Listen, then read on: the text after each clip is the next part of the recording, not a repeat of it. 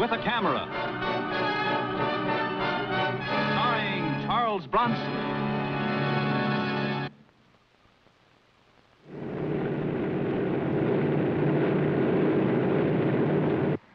Edwards Air Force Base, where the United States Air Force tests its hottest aircraft, the jet-powered X-planes.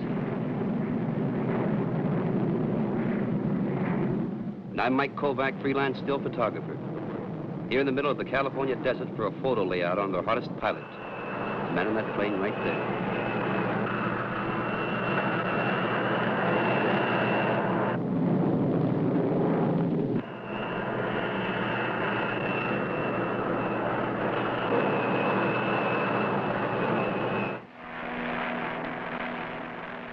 Major. Major Dixon? Yes. I'm Mike Kovac. Oh, yes, they told me you were coming. A picture layout on a test pilot, huh? That's right. In fact, I've already started. Got the most exciting shots first. Oh, I think you'll find the most exciting part is up there, when they release the ship from the B-50. I'm going up again in a couple of days, and you're cleared to go with me. In the mother plane, that is. Oh, you had me worried for a minute. What can I do to help in the meantime? Nothing. Just let me tag along for the next couple of days. Sure. You know, frankly, I'm more interested in photographing the man than the equipment. You're a special sort of a guy, Major. The only thing special about me is my fiancée. You'll have to meet her. I'd like to. Maybe I can buy my way into one of your dinner dates, photograph the two of you together. You know, tomorrow or the next day. Fine. Have to be a late afternoon dinner, though. My day starts at 4 a.m.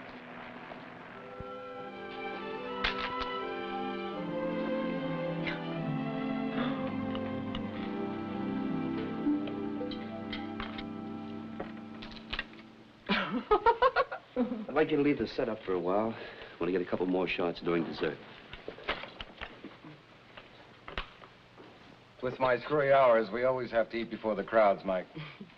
What price fame, Major? Is that all? Well, I want to get a couple shots during dessert. When does the photographer eat? With a help. Oh, I'm not really hungry. Besides, I want to get you back to the base and tucked in bed first. You better hit the sack yourself. You gotta make that flight with me in the morning. I have to be up by 4. Well, I'll be there. Let's meet at the officers' club for coffee and then go on down operations. It's all right. Sit down, Liz. Liz. I don't want you to fly, Sandy. Let him take pictures of somebody else. The pictures are only incidental. It's a scheduled test flight. I don't want you to go up, and you know why. Please. Please, Sandy. It's my job, honey. I don't want your job. I want you. The job is part of me.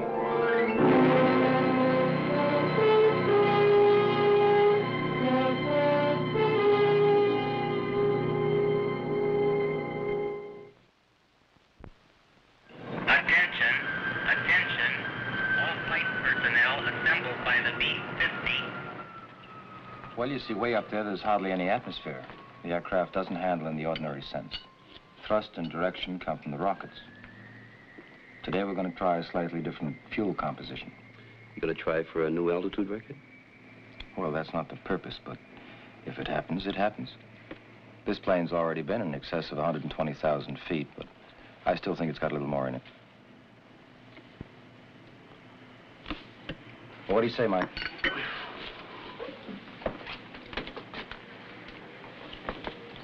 They say it's going to be 110 this afternoon. We'll go for a swim, huh? Sure, darling. Would you like me to fix it up for your operations? You can see them track me and listen to me talk to chase planes. Oh, no, I don't think so. I think I'll stay right here. All right.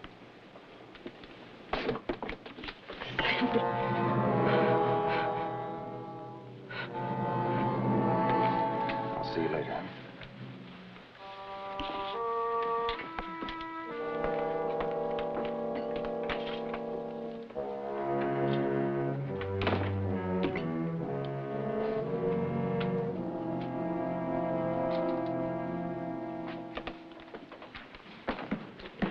Okay?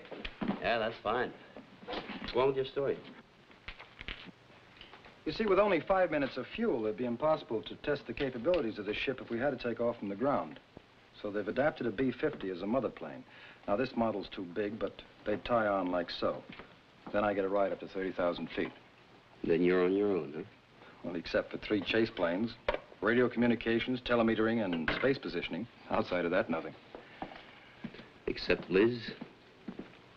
Mike, I guess you think I was pretty rough on her, making her come out here. I want you to know that this is for her benefit, not mine. Now, we love each other, sure, and I want to marry her. But I love this, too. I want to get her fears settled now, before we're married. I've seen too many flyers put it off. Well, let's go, hon. I bet you thought these went out with the Model T, huh? Oh, no, Mike, come on. Well, it's part of the story. Joe? Yeah, 1 minute, Major. You know, Liz seemed a little bit worried when we left her. Well, she's got her problems, too. She's had bad luck with the men in her life. Oh, she's never been married. It's her brother and her father. See, her brother was 18 and wanted to leave school and enlisted in the Marines. Well, she advised him to go ahead. He fell off a truck during training and was killed. I'm beginning to see. And then her father on top of it. She was up at college and got into some little difficulty. Stayed out too late on a date or something. Anyway, she sends her father an SOS, and he comes racing up there and turns his car over on the road. So she figures her love is a curse, huh? It's become an obsession. You all set, Major? Oh, yeah, Joe. Mike, this is Joe Garr, our personal equipment man. I met Joe yesterday. How Yeah. are you, Joe? This is the first tailor-made suit I've ever had, Mike. Yeah, it's got to be fitted to a 1/4-inch tolerance all around. Else I don't stay in one piece up there. I have to be nice to this guy, Mike. If he doesn't like you, wow. Mechanics have been working for hours, getting the X2 slung into place beneath the giant B-50. Getting the X ship fueled with liquid oxygen and alcohol.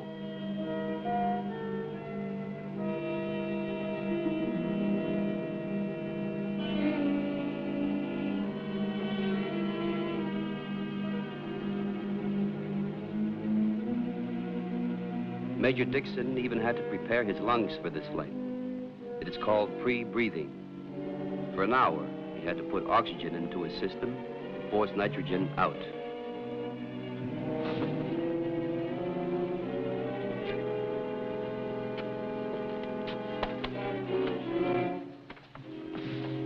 You okay, Major? Roger.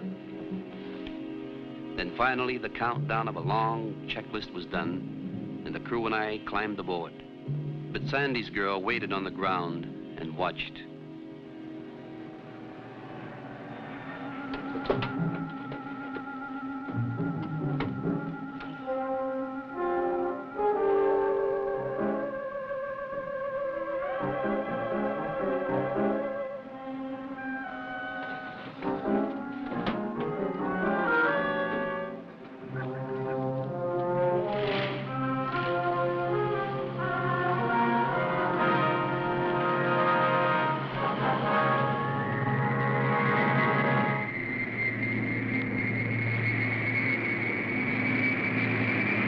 Southwest 7, clear for takeoff.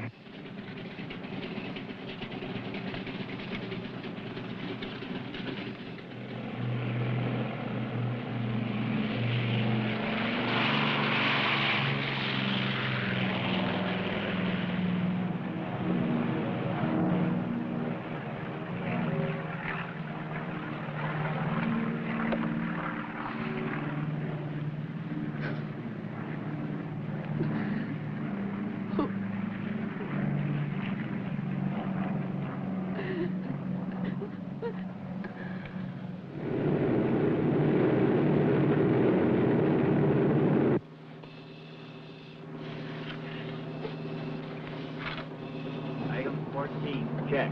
Launch panel camera on. Ready for cockpit, check, Pete. Okay, Dad. Oxygen pressure normal. System switch on. Pressure demand regulator on. Check. Emergency chem pressure off. Off, check.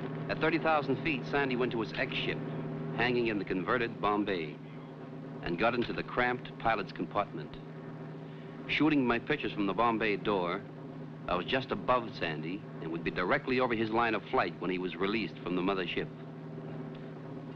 They lowered the plastic canopy over Sandy. 4, 3, 2, 1. Okay, start. And away he went.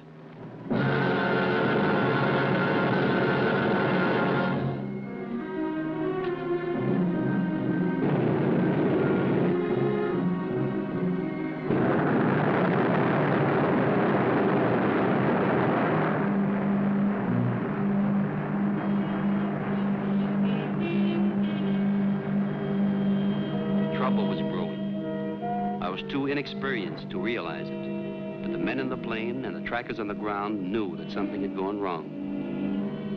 Captain Shaler wants to talk to you.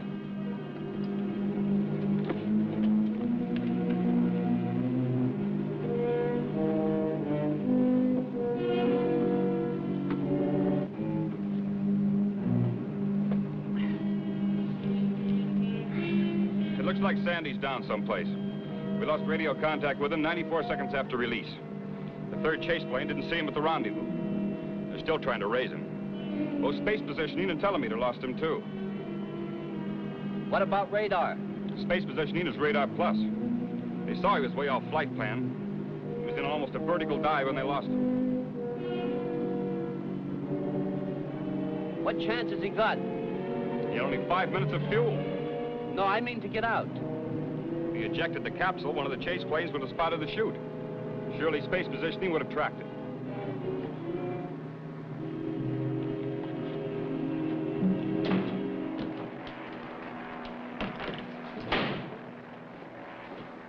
We'll try air operations. Yeah, I'll wait. Yeah? Well, what about the choppers? All of them? Yeah. Well, let me know the minute you hear something. Good. Is there any word yet? They've got the whole rescue service out. He might have landed on a dry lake. How much chance is there of that? It's a chance. There's girls on the base, too. I know. Who tells her? The Air Force? And it's difficult. She's not next of kin, Mr. Kovac. Somebody's got to tell her. Me? You know her. All right. I guess she's still at the Officers Club. I'll get a staff car to have him take you over.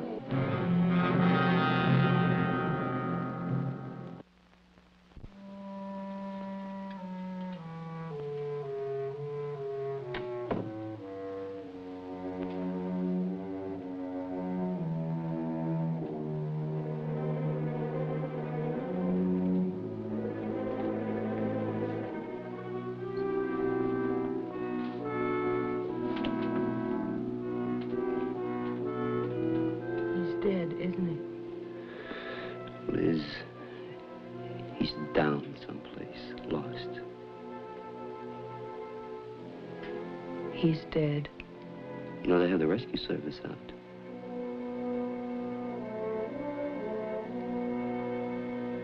Oh, I'm so sorry, Liz.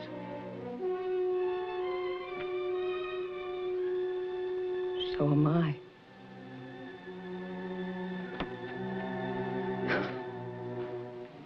Liz. I'm all right, Mike. I'm not gonna cry.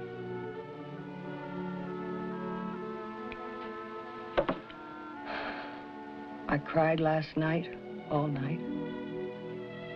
And I cried after he went up. It's getting so I can do my crying in advance.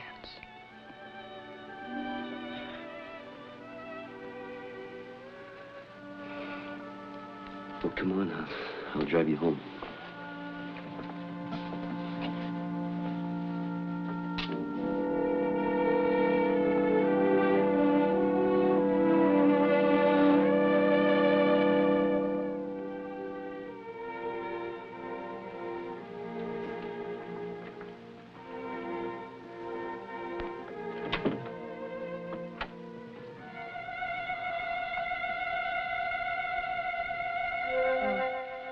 Thank you very much, Mike. You've been very kind. I just can't leave you. Would you like me to do something for you? No, nothing. Maybe you want me to get somebody over for you, huh? Somebody you'd like me to call? Oh, huh? no. There's no one to call. Well, are you sure? I don't have anyone anymore. No one to call, no one to call me. You know, he always knew how worried I was when he was flying. So when he landed, no matter what time or where he was, he'd call. But he won't call anymore. Will he?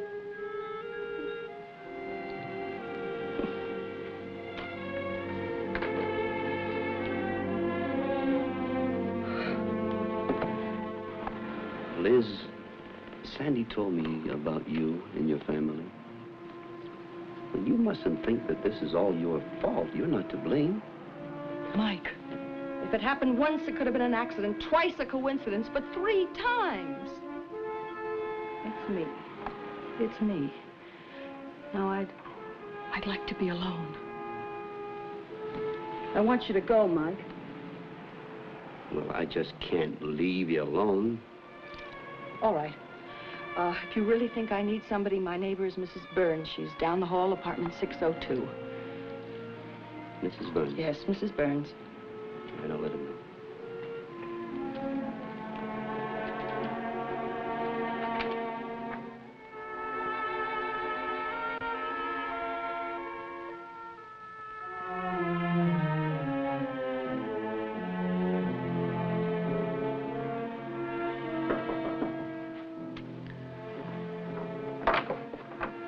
Mrs. Burns? Yes.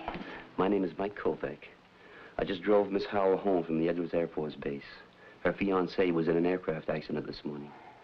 The Major? Yes. Was he killed?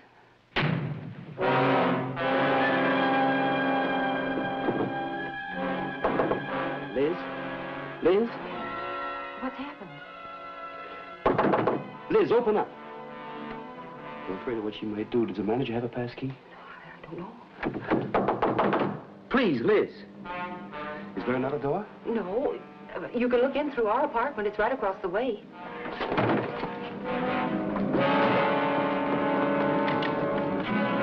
Liz. Unlock the door, Liz. Liz! Please, Liz, it's not your fault. You had nothing to do with it.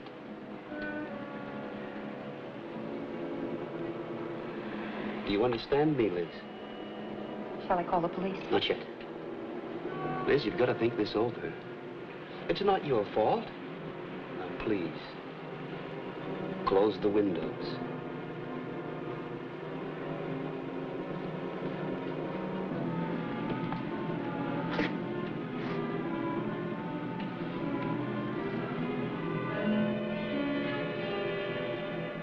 That's it. Now the other one.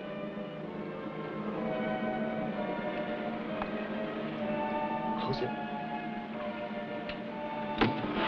Wait, Liz! How do you know he's dead? I know. I killed him. No, he's not, Liz. Believe me. Stay. Stay where you are, Mike. You don't come near me or I jump. Liz, make sure. How do you know? I just know. I knew before he went up. You just thought you knew it. I killed my father. I killed my brother, and now Sandy. I don't want to take any more lives. Well, listen. Give it 24 hours. A day. Find out. Hey, what is this? Tenants calling up, people hanging out of windows. Stay in there. Listen, the manager's away and I'm responsible. You stay in there. I've got to stop causing trouble. I've got to stop causing trouble. No, you're not, Liz. Liz, baby, he's alive. Don't you want to know? He needs you. Listen, I'm responsible here. I gotta call the cops. Where's the phone? Don't you do that. She might try to jump. What do you think she's gonna do anyway? Don't call.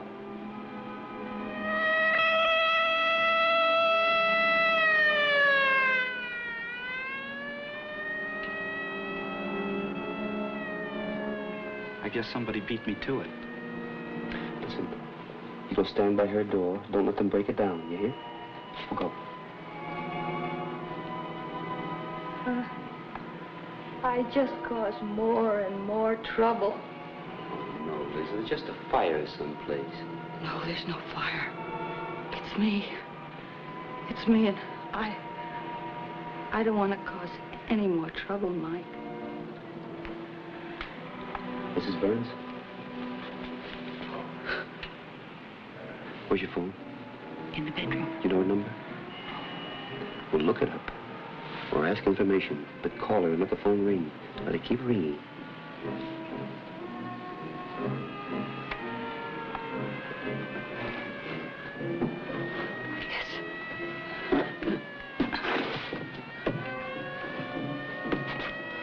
Liz, listen.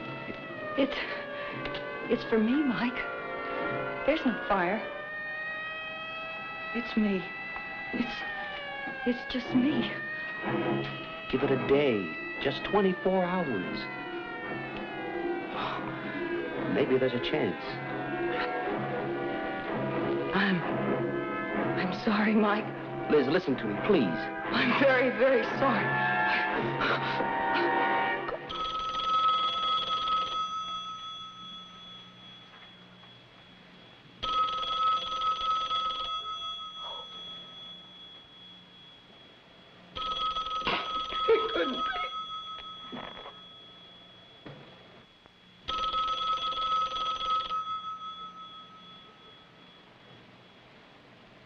It couldn't be. It couldn't. Who else could it be? I know he's dead. Well, who would call? Nobody would call. You told me that. It's easy to find out.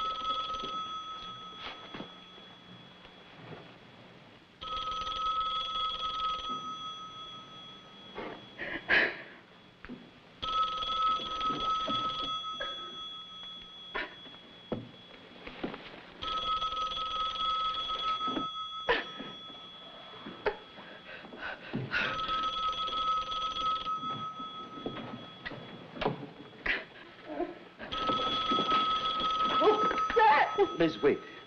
It's not Sandy. Give it to me. Please, please. Liz, are you there?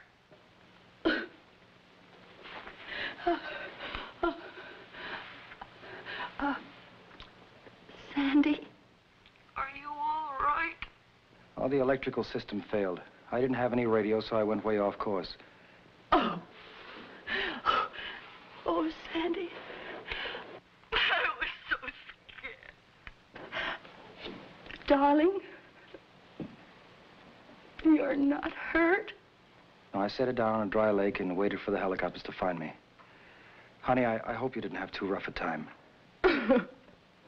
Well, I did, but Sandy, I'm all right now. Nothing's ever gonna bother me again. It is. It's all right now. I can't get this number. It's been busy since I tried.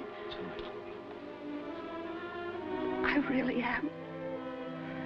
Just come home. Come home.